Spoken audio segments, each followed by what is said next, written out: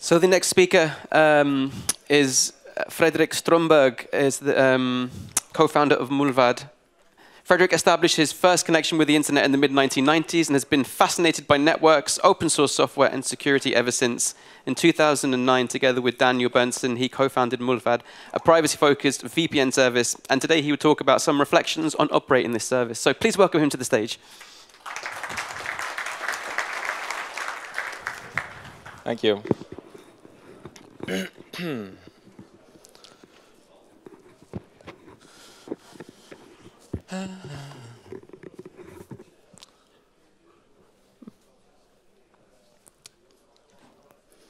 All right.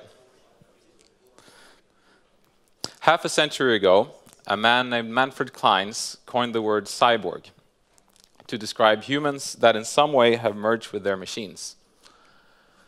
Clynes saw the marriage between organism and technology as a means of expanding human experience by taking care of specific problems automatically and unconsciously, just as our hearts beat without conscious control.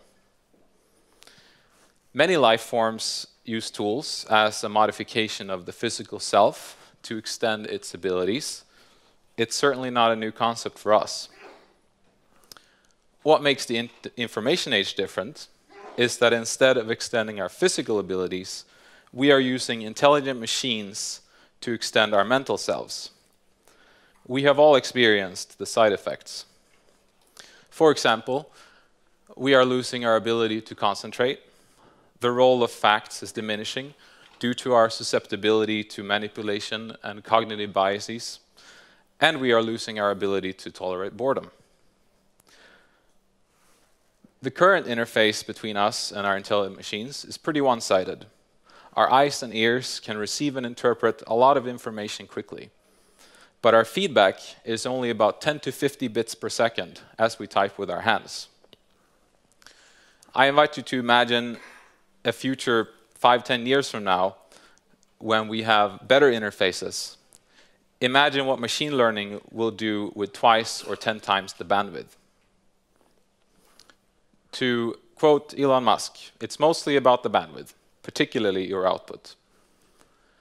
This technology could be used to serve you, help you do more meaningful things with your time, together with people you love, even make the world a better place.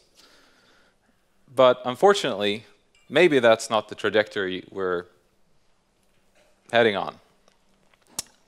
There's a downside, of course. I think you all know Harari, the historian who wrote Sapiens, Homo Deus, and now 21 Lessons for the 21st Century.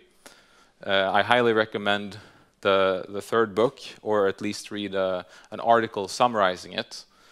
It's quite thought-provoking. He says, the algorithms are watching you, and once they know you better than you know yourself, they could control and manipulate you. Unfortunately, based on the current behavior of a lot of companies and governments, we should expect increasing abuse. I'm sure most of you have experienced the addictive appeal of mobile apps, for instance. No wonder trust in tech companies is eroding. And trustworthiness is important. The services we provide require our users to trust us. They should feel confident in expecting us to fulfill our obligation, fulfill our commitment toward them, now and in the future. This is also the reason why security should be deeply ingrained in a tech company's culture. Security is how we gain trust in our systems, so that we may earn it from our users in turn. Ultimately, I think this philosophy calls upon us to build solutions that rely less on trust of human character and more on technology and mathematics. Which brings me to the idea of transparency. People in power should be held to a higher standard than the rest of us, because with power comes the ability to acquire more as well as conceal it. We expect transparency and accountability from our leaders. The more power, the more accountability. Shouldn't we require the same from the hardware and software we use? Especially as that hardware and software is increasingly, effectively becoming extensions of our minds. Which brings me to the technological foundations upon which we build. They are not particularly trustworthy, nor are they transparent. Most of you probably know this, but it deserves mentioning again because of how insane it is. When your Intel or AMD CPU starts, it is bootstrapped with firmware on an SPI flash memory. Some of this firmware is encrypted, and Intel won't release the source code. If you start an Intel computer without this encrypted blob, it will run for 30 minutes and then turn off. The computer clearly works without this encrypted blob, but Intel won't let you run your computer without this encrypted blob. The SPI flash is one example of where attackers can persist their backdoors even after you reformat or replace the hard drive. There are others. It is highly unfortunate that it is so hard to get back to a known good state.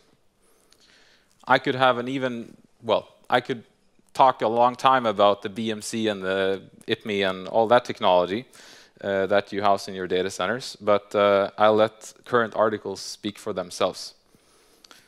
Complexity isn't only an issue in hardware, of course. Another problem is software configuration complexity. Here's an example. Here's a concrete example from my industry. Last year, there was approximately 550,000 OpenVPN servers running on the default port.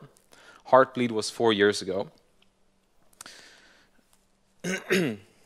And in case you don't recall, Heartbleed was a vulnerability in OpenSSL that enabled the attacker to extract some of the memory from web servers in particular, although this affected other services that use OpenSSL as well.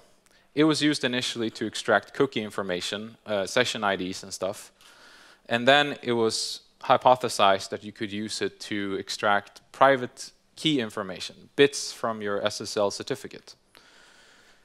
We thought about this, and we thought we could do the same thing with OpenVPN, and we did. We managed to extract one of the primes out of memory. OpenVPN multiplexes TLS inside its own wrapping protocol. It multiplexes a TLS connection with an IP tunnel.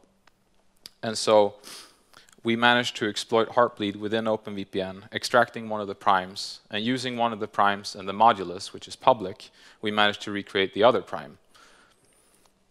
So clearly, these certificates should have been revoked and regenerated, but they weren't. If VPN authentication was simpler, if TLS configuration was simpler, perhaps this wouldn't be the case. I should probably mention that one of these certificates was actually shared with 7,000 servers. Fun fact. Now, moving on to software in general.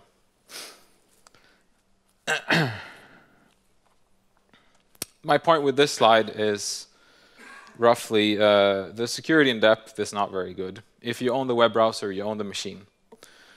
Once you can execute code, the attack surface is so large that a lot of us consider it game over. Firefox deserves a shout out for trustworthiness on this slide, and I will tell you why. So let's look at technology that I believe is more worthy of our trust.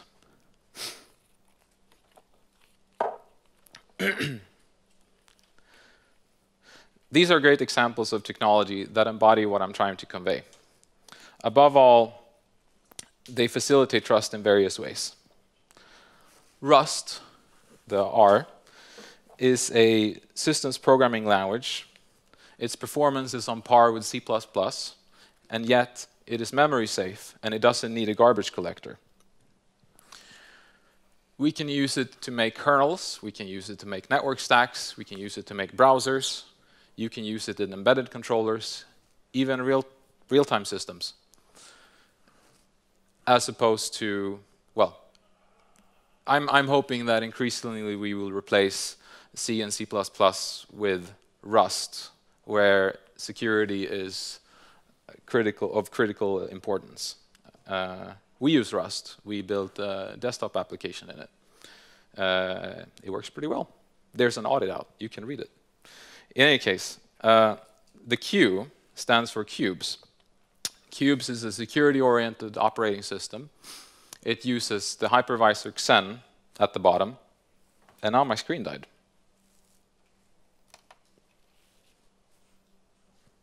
There we go. It uses Xen at the bottom, and then it compartmentalizes your digital life into VMs.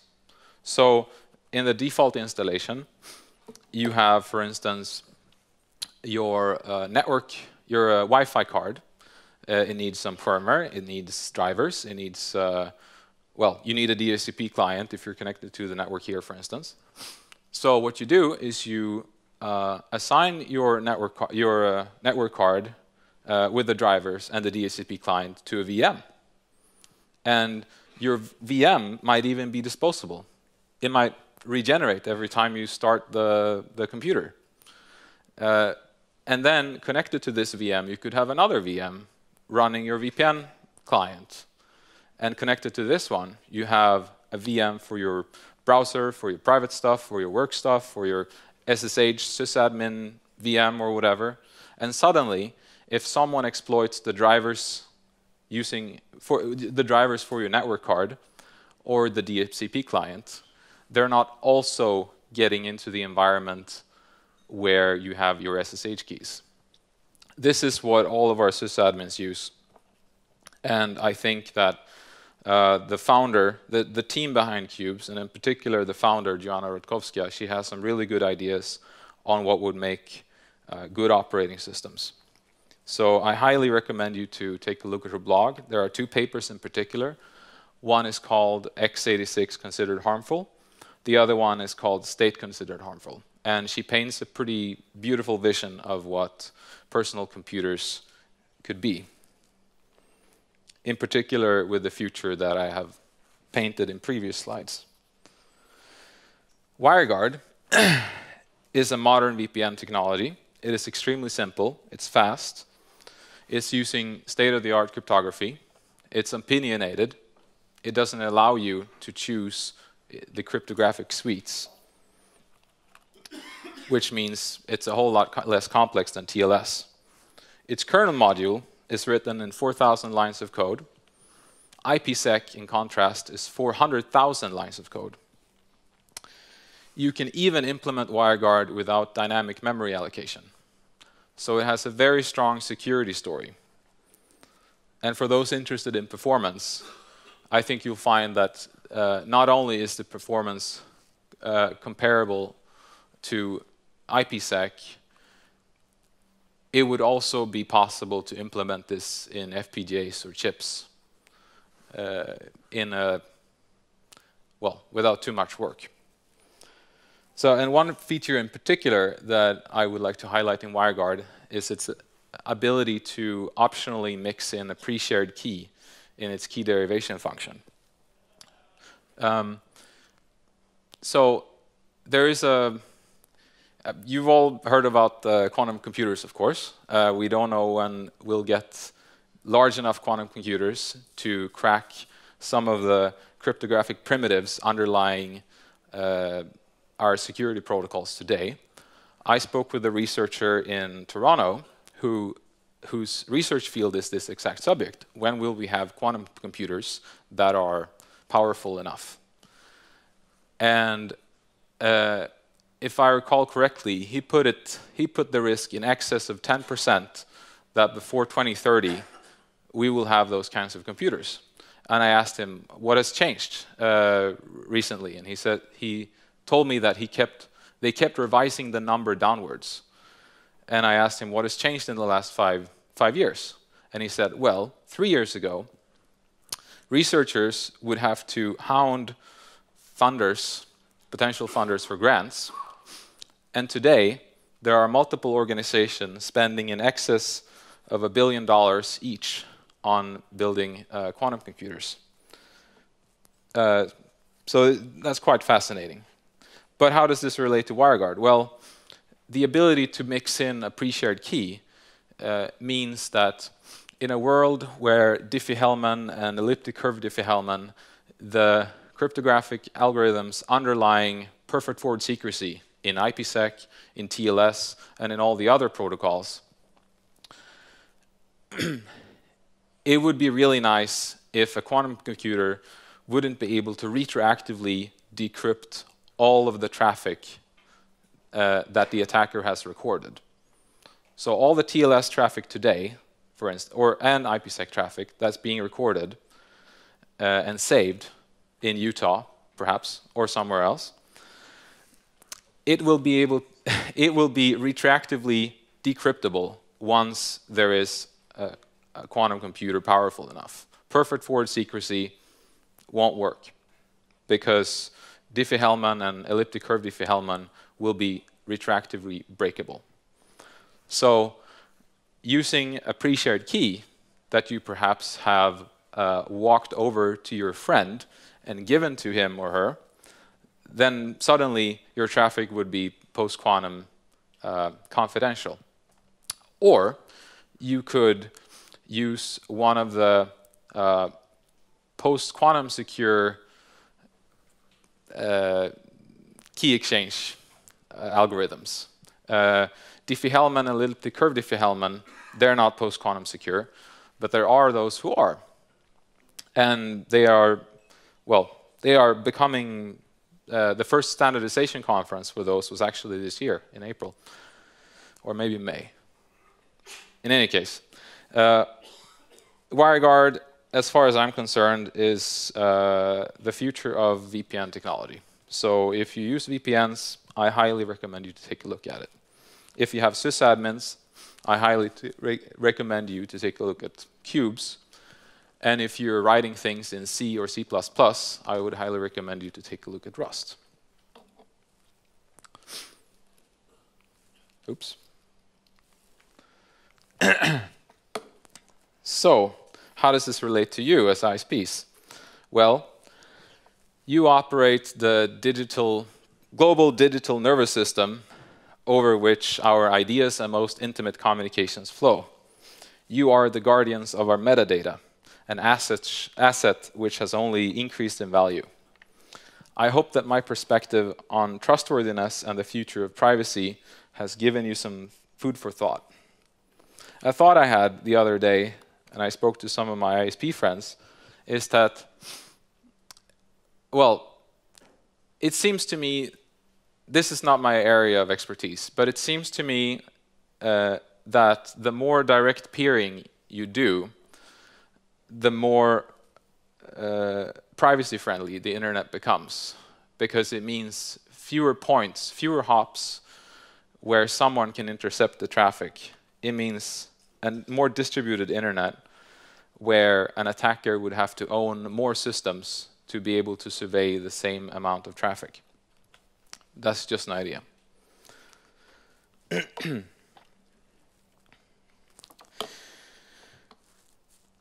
As technology becomes an ever larger part of our mental self, the potential for abuse and manipulation will only grow. Privacy relies on the trustworthiness of our digital systems, and trust is facilitated by security. Let's do what we can to make our technology foundations as sound as possible. Let's make sure that those foundations serve us as users and no one else. I'm quite optimistic about the future. The potential for improvement is immense. The greatest ideas and insights lie ahead of us. Thank you.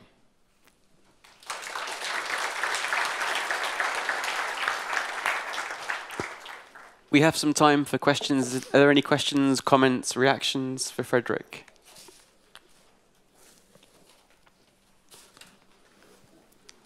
Okay, well, please join me in thanking him for a very thought-provoking presentation. Thank you, Fredrik.